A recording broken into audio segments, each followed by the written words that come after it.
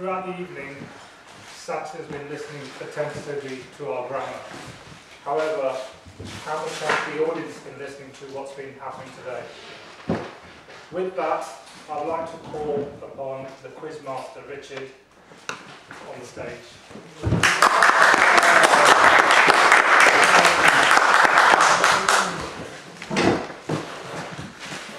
I came across a bit of research recently. It was comparing the memory of women in their 20s, middle-aged women, middle-aged, and use your crutch word, of course, and middle-aged men. And do you know who had the better memory? Women. And I furiously disagreed with this, but I can't remember why I disagreed. However, what I'm going to do is put this to the test. I'm going to see if the women have better memories than the men. And so I will ask the question, and I'm going to get a woman's answer and a man's answer, and we'll tot it up and see who has the better memory at the end of these 6 or 7 or so questions. So, first question is, what knee was Tony kneeling on at the very beginning when Martin was introducing the club? What knee? The left or right? Right. Hands up if you know the answer. Got a right. Right. And what were you going to say? Left. Okay, the women have it. Yes, it was the right. Well done. Good observation. Fantastic. What was the... Martin introduced the club. You've just given them out as per the right answer. Martin was introducing the club and he quoted somebody. Who was it? Hands up if you think you know.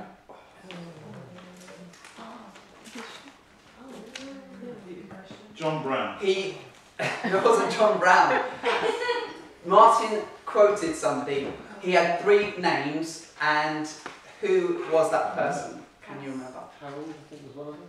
No? No, Well done, Olivia Weather-Holmes. Well done. That's 2 to the women. Come on, guys, we need a heroic effort to bring this all back. How many changes were there this evening? 7. Yes, well done. Yes, 5. There was actually 6, but the 7th was the time change when we talked about Tony's speech.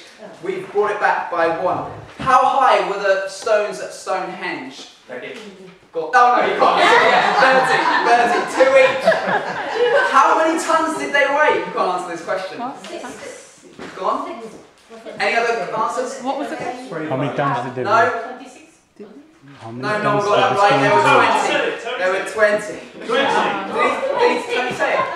Did you say 20? You said 25. Okay. I said 25. I said Chantal said 20. Oh, you said 25? I got 20. I'll give that to There we go. There's my memory for you. Okay. What was Bobby's 3rd goal that he had to achieve in his speech? You can shout this out because we're not taking hands anymore. His 3rd goal, there was 3 goals he had to achieve. Dream? No. Pay rise. No. I'm nearly all right. Training. Better speaker? No, it's to use research and information, no problem. We've got 2 more, and then we're going to, it's 2 each, so we've got 2 more. How many people were at Bobby's wedding? Don't answer this question. Go on. 100, well done. We got 1 in, come on. 2 more questions to make it proper. Okay, which act and scene did Tony's quote come from? Act 17:2. Act 7. 17:2. Act 17:2. What did you say? Team 2. Act 17:2. Act 17:3. Thank you very much. Right, it goes down to the last question. We've got 3 each. Well done. It was the other way around. Act 2, scene 7. And the last question, you're 3 each. Last question, the first person who shouts it out. If you are come to our Toastmasters HODs, where do you go to get a kiss? Chantal! Yeah, Chantal! Thank you very much.